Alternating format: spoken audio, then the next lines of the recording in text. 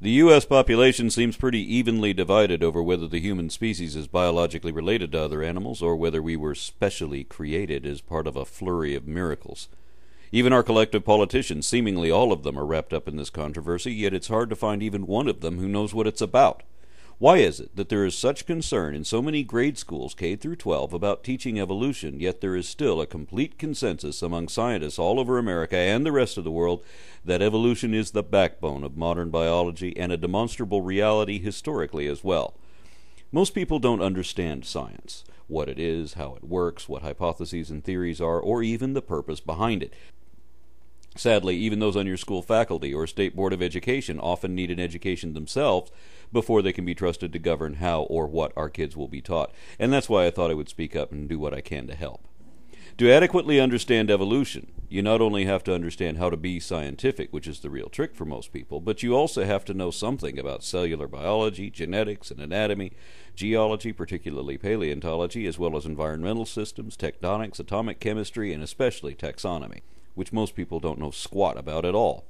Most people who accept evolution also tend to know a whole lot about cosmology, geography, history, sociology, politics, and, of course, religion. But to believe in creationism, you don't have to know anything about anything, and it's better if you don't. Because creationism relies on ignorance. It is not honest research. It is a scam, a con job, exploiting the common folk and preying on their deepest beliefs and fears.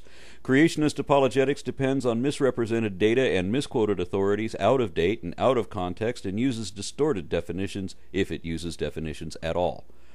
There are basically two types of creationists. The professional or political creationists, these are the activists who lead the movement and who will regularly, deliberately lie to promote their propaganda, and the second type, which are the innocently deceived followers, commonly known as sheep. I know lots of intellectual Christians, but I can't get any of them to actually watch the televangelists because they either already know how phony they are or they don't want to find out. But that only allows a radical fringe to claim support from the masses they now also claim to represent, so there's nothing to stop them. Professional creationists are making money hand over fist with faith-healing scams, or bilking little old ladies out of prayer donations, or selling books and videos at their circus-like seminars where they have undeserved respect as powerful leaders. All of them feign knowledge they can't really possess, and some of them claim degrees they've never actually earned.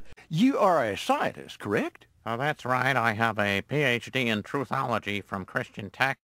Were it not for this con, they'd have to go back to selling used cars, wonder drugs, and multi-level marketing schemes. They will never change their mind, no matter what it costs anyone else. So it is obviously the sheep whom I'm attempting to reach with this speech, so that they might not be sheep anymore, and will stop feeding fuel into the manipulative movement. Because it is one thing to believe in something which might be true, like God in general, or Christianity specifically, even though neither can be substantiated or tested in any objective way. But it's a whole other matter to willfully deceive others into believing things which are definitely not true, like creationism, especially when we can also prove that those doing this know their assorted arguments are bogus, and know they're lying to our children, and that they hope to continue doing so under the guise of education. Creationism extorts support through peer pressure, prejudice, and paranoid propaganda, and sells itself with short, simplistic slogans which appeal to those who don't want to think too much or are afraid to question their own beliefs. Worst of all, it actually forbids critical inquiry and promotes anti-intellectualism, and is based on at least a dozen foundational falsehoods. First and foremost among them is the idea that accepting evolution requires the rejection of theism, if not all other religious or spiritual beliefs as well. For decades, those behind the creationism movement have tried very hard to portray the illusion that one cannot accept evolution and still believe in God. They know better, but they still want you to believe that evolution is atheist, and that it is either evolution without God or God creating without evolution. That's been their central claim since the creationism movement began, but this supposed controversy never was about whether or not there is a God. Most people believe there is a God, and they believe he is in control of all the seemingly random events of our lives.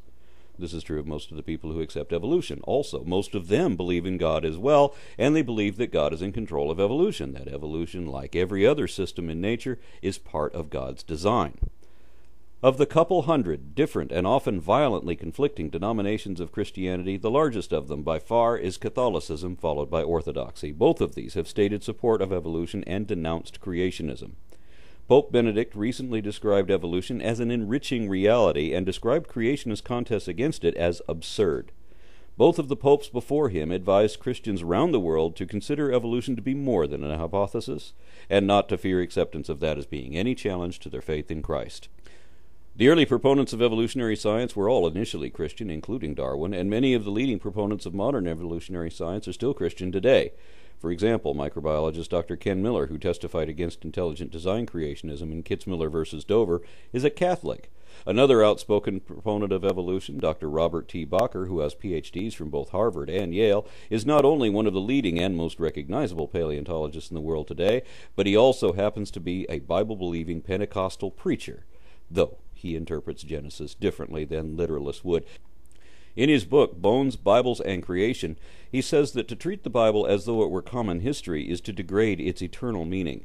One of the earliest geneticists, Theodosius Dobzhansky, was an Orthodox Christian who many times professed his belief that life was created by God, but that nothing in biology made sense except in light of evolution. All these men agree that even if there really is a God, and even if that God is the Christian God, and even if that God created the universe and everything in it, which they all believe, evolution would still be at least mostly true, and creationism would still be completely wrong.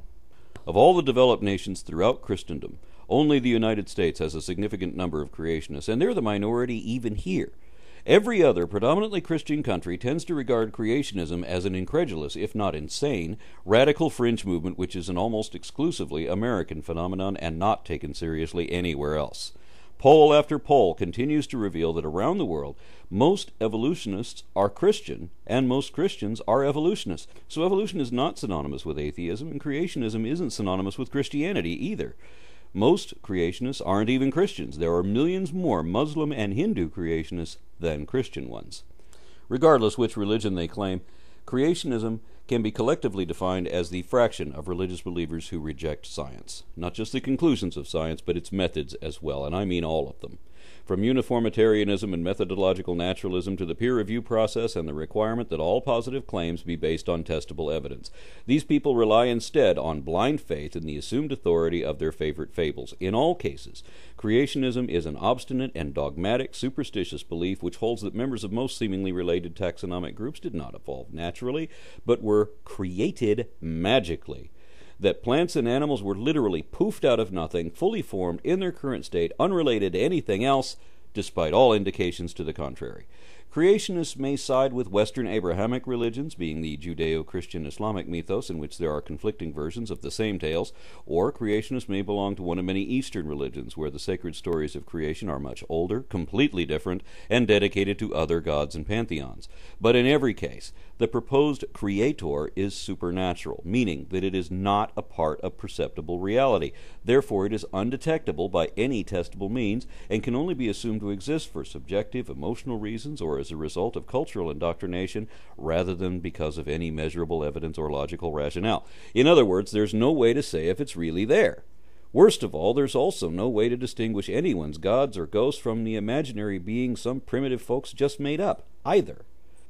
This doesn't mean no God exists, but it does mean that science can't say anything about them, because even if gods are real, they still don't appear to be, and apparently don't want to, since all the holy books demand that they be believed on faith alone.